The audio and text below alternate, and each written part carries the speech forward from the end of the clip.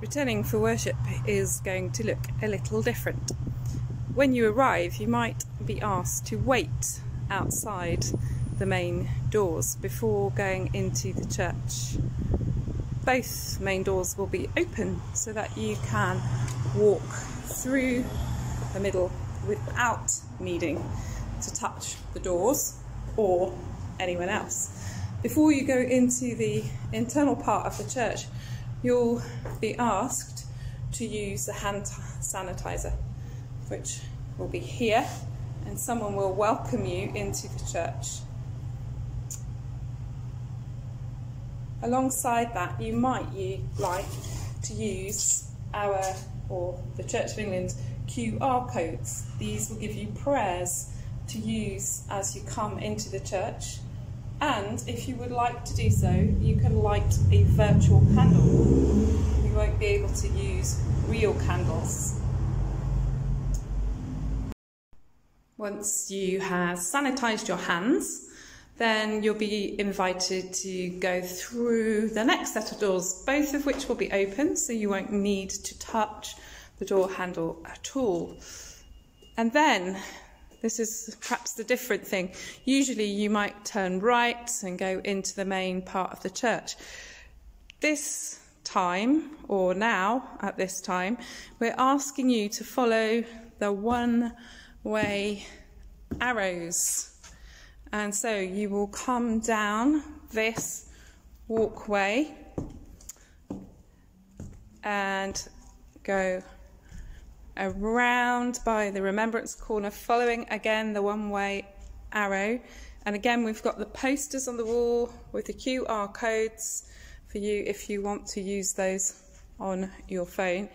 And then you will be asked to, or directed to, sit somewhere, but you can't just choose anywhere you'd like to sit now. As you can see, the majority of the chairs are pushed together over on the side, and chairs are now in 2s or in 4s for family groups, or 3s, and actually there will also be single chairs for those of you who are from a single household. The reason we've done this is, of course, households can sit together. So, for example, if Shija, Anne and Alex came to church, they could all sit here together in this group of 3. If Richard, Emma, Joe and Anna all came to church, they could sit in this group of 4. But obviously, if you are on your own or in a couple, you'd have to sit away from them. We're going to keep as much as we can to the 2-metre rule. So there are 2 metres behind, as well as needing to leave 2 metres in front, and also more than 2 metres down the middle. Once you get to your seat, we ask you to stay in your seat. Toilets will be available, but only one at a time, and only one of the toilets will be in use. And you will be asked to make sure that when you flush the toilet, you put the seat down, and then you use the disinfectant wipes to wipe down the surface of the toilet and the hand basin. You must also wash your hands. We'll come to that in a minute as a separate thing. When you come in, you will be given an order of service, but you must not leave the order of service at church. You must take it home with you. You can then recycle it if you wish to do so. The service will be a Eucharist, but you won't be able to have wine. It will be in one kind only, bread and wafers at that.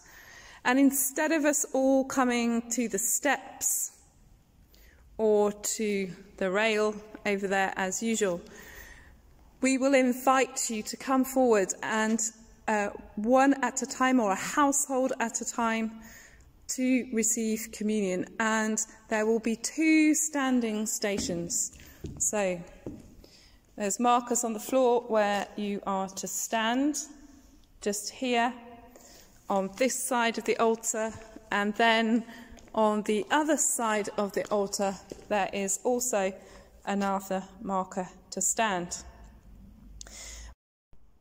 When it comes to communion, both Heather and I, or whoever is presiding, will sanitize our hands before we touch the wafers. And the wafers will be covered up until the very last moment. As we speak words over the wafers, we will move them to the farthest distance away from us. They will then be protected as we speak the words of consecration over them. We would ask you too at this point to re-sanitize your hands before you come for communion. When we come to the giving of communion, we would ask you to stand on the symbol, the sign, and then to extend your hand as far as you possibly can. We will do the same from the other side, and we will drop the bread into your hands. You have received your communion, then we would ask you to return to your seat. It isn't possible to light candles because the mixture of hand gel and naked flames is not a good one.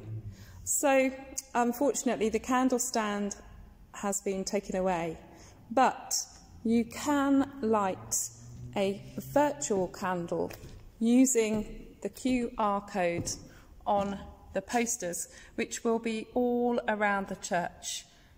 You will have to wait perhaps until the end of the service to do this, but you are most welcome to do so. The toilets will be open, but only one of them, and we would ask that just one person at a time comes. So if you know that somebody has come out to the toilet, or you see the door ahead shut, then you wait in the hall until that person comes out. Then when it is your turn, you are able to walk directly through the middle of the doors again, so you don't have to touch anything.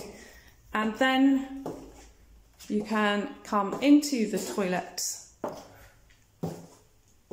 But when you flush the toilet, please make sure that the lid is down, so that when you flush, all of the contents stay within the toilet. And then please use the hand wash and the hot water to wash your hands properly. Obviously, getting in and out of the door means touching that, but if you've washed your hands and if we sanitize our hands as well, then that should be fine. At the end of the service, you will be invited to leave the church in an orderly fashion so that social distancing is maintained, with those who are sitting on the edge nearer the door going first. This enables us to continue our one-way system around and to exit the church in the same way that you came in, but knowing that there will be no bumping into. So once again, you come back to the doors and you can walk through the middle of them. Stop to sanitize your hands again as before you go out, and then out through the main doors.